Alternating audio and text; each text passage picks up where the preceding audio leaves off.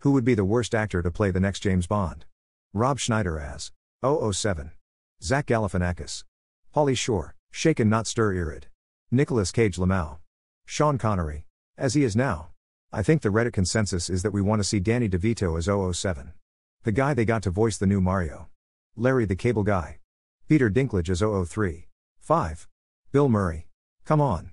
Blofeld, you paid for the women and quat. Greg Davis. I would watch it and most likely like it. But I think I would be in a minority. James Gordon as the next James Bond. Jacob Batalon or Johnny Sins. Actually wait, Johnny Sins would only make it better. Jack Black. But would probably be the best James Bond at the same time. The name's Corden. James Corden. Who destroyed their entire life by making one mistake. My father. Years ago he started a trucking company with his best friend at the time. The HQ of the company was in a neighbor state. A 6 hours drive or about 40-minute flight.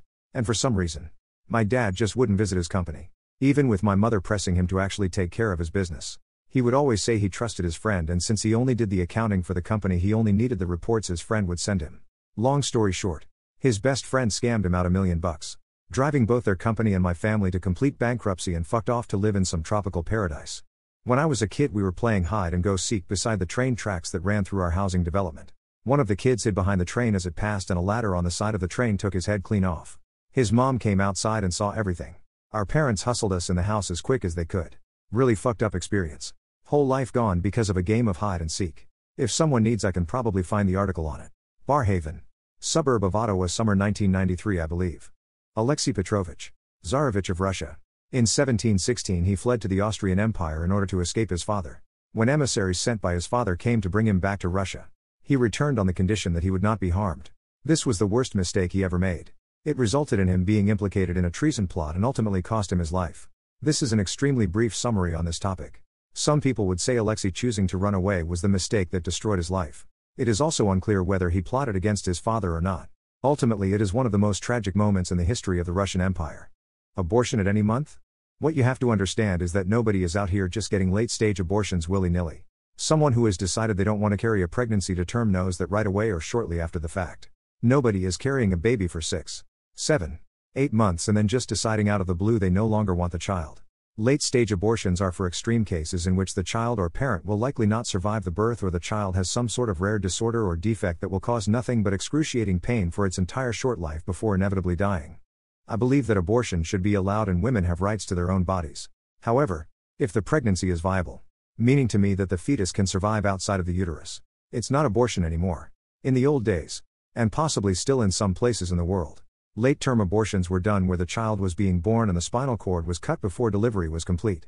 This would also happen if the baby was being born and had an obvious abnormality like Down syndrome. We need to have some morals here, emo. It's different if a woman's life is in jeopardy. Of course. My perspective about abortion is that the government should provide the facilities. So if a person decide to abort, can do it in a safe way, independently if the population is pro-choice or not. It should be a person choice to decide, not the government or the community. I still remember when abortion was highly illegal in my country.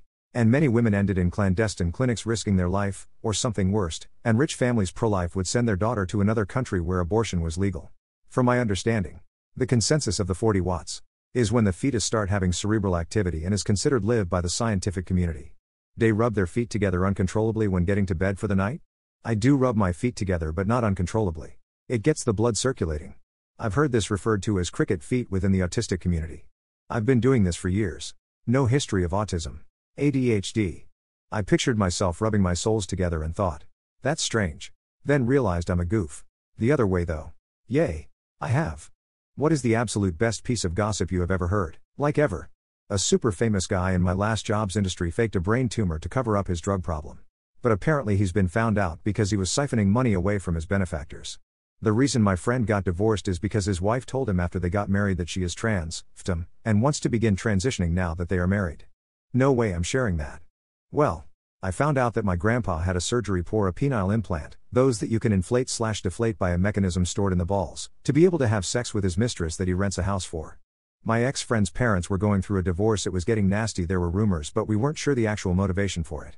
Eventually his dad was visiting where I lived and he got drunk while having dinner with, and it all came out. I mean, the fact that he had a secret love child with his secretary that he promptly shipped off back to her home country wasn't the cause as everyone assumed. Although he confirmed that was true. The actual reason for the divorce was he fell in love with their secret threesome partner. This was where the wife drew the line apparently. A friend of mine broke up with her boyfriend and slept with his guy who she had the biggest crush on for years. A few days later she started getting a burning in her vagina. She thought it was a yeast infection. Nope, it was herpes. However, the guy she slept with had never had a herpes outbreak prior to the current one, so his herpes was new too. Where did guy A get the herpes from? He slept with a woman who had a recent herpes outbreak. This woman also slept with guy A's father and is now pregnant. But where did the herpes originally come from? From guy A's father. So to sum up, this woman is now pregnant. They don't know if the child's father is father or son. And now everyone has herpes.